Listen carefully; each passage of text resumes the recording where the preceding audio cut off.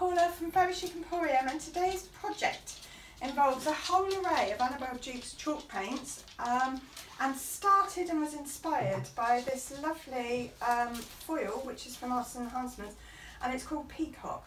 And so this theme today is going to be all about peacock, hence my choice, and I'm going to be showing you how to do some blending, getting all of those colours to work together. So the first thing I've got to do this morning is to clear this, clean it, give it a little rub down because there's some areas that are a little bit needing a rub down. And then I'll get cracking with some paint and start showing you what I'm going to do when I get a bit further down the line. See you in a bit. So I've given the whole piece one coat of the white to kind of give it a prime really, so that this layer will work. So as you can see, I've put out 4 colours that are my starting point, and they've each got a brush, and I'm putting a little bit of each colour onto my, I hope you can see if I move things. I'm just randomly putting a bit here and a bit there, but I'm only working a very small area at a time.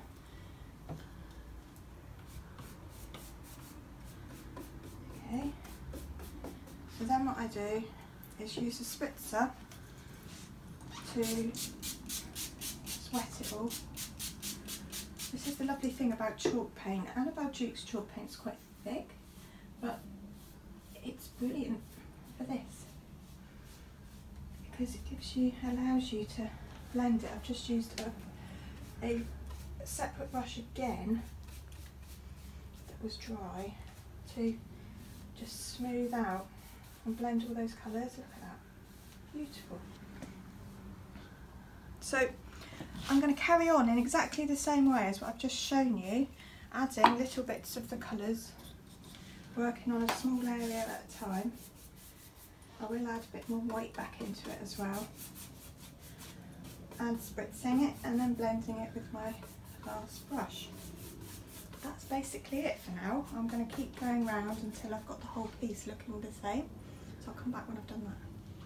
Right, so I'm just going to show you, having done all of this, and there's some edges that aren't properly blended yet. The main colour, the blues and the turquoises that I've added, has now started to dry off.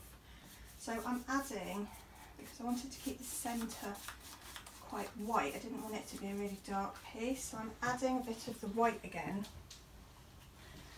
This is how I'm going to pull it all back together. So I use the spritzer like that, and then I've got a dry brush and I'm just using it. See if I can zoom in a bit now, because I don't want to show these kind of edges here. I want it all to look like it's gradually blended. So that's how I'm pulling it back in, just water and a bit of white in the middle. Okay, so I shall carry on in the same fashion until it's all looking beautiful and blended. See you back in a bit. Right, new day. So I just want to show you the last stage to get to where we are now that I didn't show you. We'd done the white and I'd blended it. Once that was all dry, I went back with just water, spraying it everywhere and using this round brush to kind of blend the areas here so that you didn't have the lines. I really like how that's turned out. There's a bit bumpy and lumpy here, and I'm going to give it a sand to smooth it all off, but generally speaking that was the look that I was going for, this really lovely blended, and it's all done with this fine spray spritzer, which is about £1 I think. Really good tool to use. So going to give it a bit of a sand, and then I've got a hand painted design that's going to go up the front of there, so I've got to draw that out with pencil. I found a duvet cover with some peacock feathers on it that I really like the look of, so I've got a picture of it, and I'm going to use that picture to create my pattern up there and then fill it in with the same chalk paints, and when I get a bit further down the line with that I'll show you what that looks like. See you in a bit. Good morning. So quite a lot of progress has been made since I last saw you, and as you can see I've really cracked on with doing my design on the front. I didn't show you me doing this because it's quite tricky. You can either do it or you can't really, but what I did was I started off drawing out a rough shape and then I translated it. I could have scribbled on the back and traced it through. I could have used a stencil, I could have got some wallpaper, I could have got some fabric. There's probably lots of options I could have done, which you could do, which would be easier than the choice that I made, but I've gone with a freehand, and I've used the 3 colours that I used for all the blending so that it would all blend in. I've used a small paintbrush and water to water it down and just use it like normal artist paint. And then I've used Annabelle Duke's metallic gold paint, which is just, look, just like a dream. Look at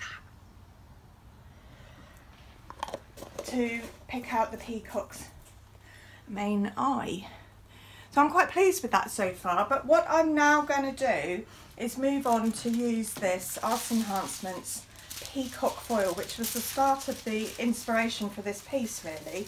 Now it looks like silver foil, but it's much more durable than silver foil, and you need to buy foil size. You don't need to buy this brand, you can buy foil size anywhere, and it's a very clear sticky stuff. So once I've got it set up, I shall show you how I use it, and I'm going to just add some shiny metallic I don't know what you call feathers in to sort of bring the whole piece together and finish it off. So I'll get set up and then I'll show you how we use the foil size. See you in a bit.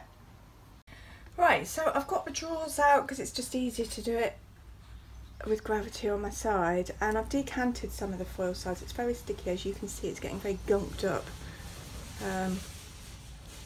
And then I'm just using a little brush to paint it on in feathery strokes. It will take about 5-10 minutes to go off, as you like. It goes a bit tacky, and then we put the foil on. We just press the foil down and rip it off, and the foil colour will stay on top of the sticky stuff. It's great. It's less messy than gold leaf, and you can get this foil in lots of different colours as well. You can get it in gold and silver and titanium and copper, so it's pretty cool. And you can use the same sheet over and over, because only the bit where that's come away will be missing from the sheet. So I've done quite a lot of little bits on it like this, and I might need more, but let's see, some of the early bits might be sticky already. So all you do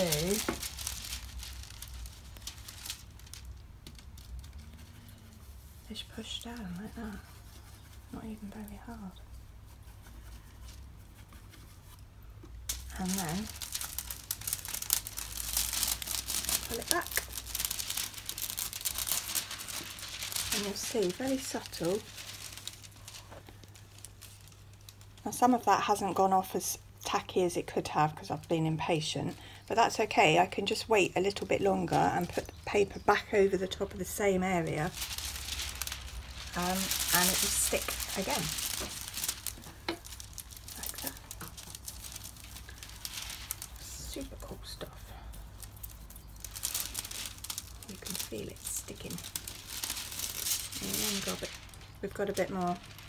So I'm going to keep working on all the, it's subtle, and I like that. I didn't want it to sort of stand out and be in your face, but it is definitely there and it's really pretty. So I'm going to carry on with this drawer and the other 2 drawers there, and then we'll be at the ceiling stage and just about done. So I'll show you what it looks like when we're finished. Right, all finished. The last thing that I did that I didn't show you was finish it with sealer to protect it.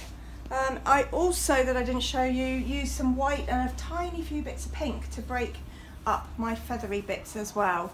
So today's video was all about blending and showing you how to get the colours to blend with my trusty mister, which was just perfect for this job. The chalk paint's also perfect for this job because with water it becomes really smooth and blends in together really easily. So have a go with the blending. Love to see what you do with it. Thank you for watching. Until next time.